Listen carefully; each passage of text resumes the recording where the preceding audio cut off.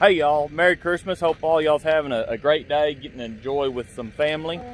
I've got to turn some heifers out. I'm gonna tell on myself in this video. It ain't gonna make me look good, so hold on one second and you'll see what I'm talking about.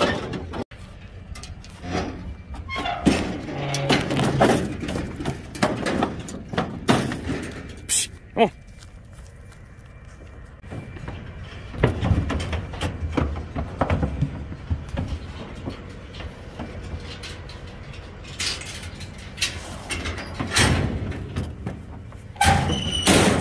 Hey, hey, hey.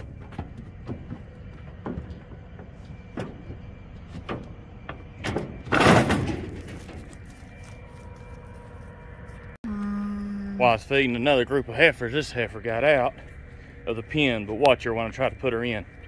Oh, hey, hey, hey, hey, hey, hey. Come on. Hey.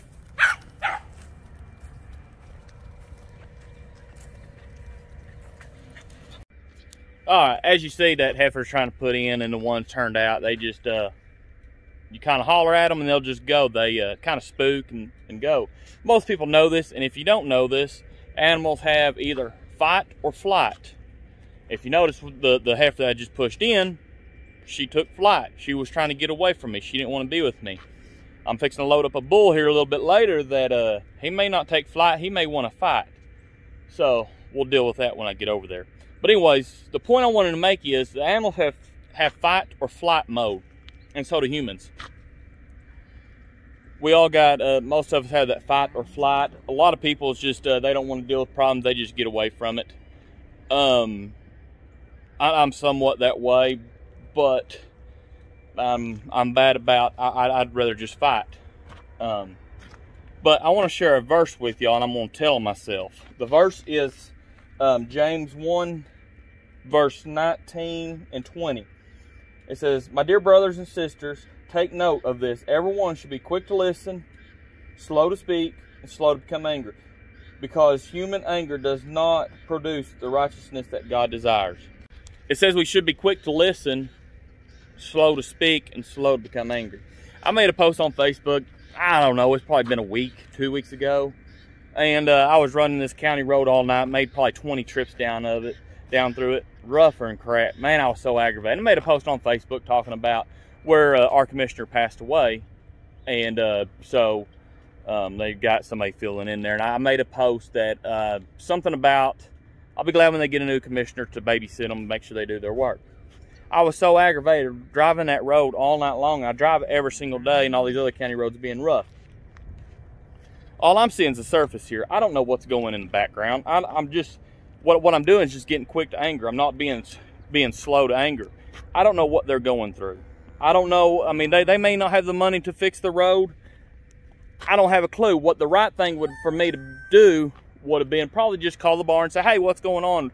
Can we get this road bladed or do something with these roads? We're down them all night to turn their trucks up and everything. But no, I was quick to anger. I was quick to speak. I was just so aggravated that night. And I've had messages from guys because it ticked them off, which I understand. And they're kind of the same way, quick to anger. I'm going to jump on you. I had the blade hand the other day start cussing at me. And you know, I was having a bad day yesterday, and if he would have got out of his car and there wasn't cameras around, I'd probably put a knot on his head. Was that the Christian thing to do? No. No, you know, I wouldn't ever had that problem if I didn't make that post, but I made that post because I was quick to anger. We don't know what each other's going through. He don't know what I'm going through. That blade hand last night that came and talked to me, he didn't know what I was dealing with. I was already having a bad day. He didn't know that. And he was already ticked off when he seen me. He was quick to anger. And you know, I may kind of run some of my testimony and my witness to them, and I hope I can recover it one day with these guys, because you know, deep down they're great guys. I mean, what we need to realize is the guys that get mad because I posted that, and I understand why they got mad. Should they have done what they didn't know? Should I have done what I didn't know? But you know what? I got to remember that Jesus died for them. Today's Jesus' birthday. God sent his son to die on the cross for both them men or whoever all I offended. And he died for me. You know why he died for me? Because he knew I was going to screw up like this. He knew I was going to be quick to anger and quick to speak. That's my fight or flight mode is always on the fight mode. And I'm getting out. A lot of people can't see it, but I'm actually getting better than what I was just because of Jesus in me. So, to whoever I offended, you know, I'm sorry. I spoke way too quick out of anger. I did it the wrong way. I really did. And you know, today when you're getting around with family and everything, I don't know how y'all's family is to mine, but dadgum, over the years I've seen some fights in my family, verbal fights, because we're quick to speak.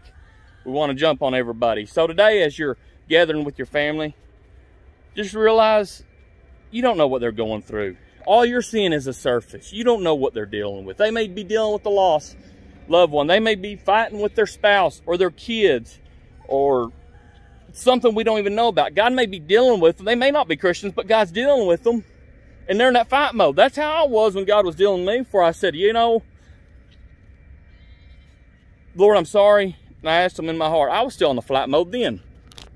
So you don't know what people's dealing with. So, like the Bible says, slow to anger, slow to speak, quick to listen. We need to start listening to people more. If we start listening to people more, I think we'll understand them a little bit better, where they're coming through and everything they're dealing with.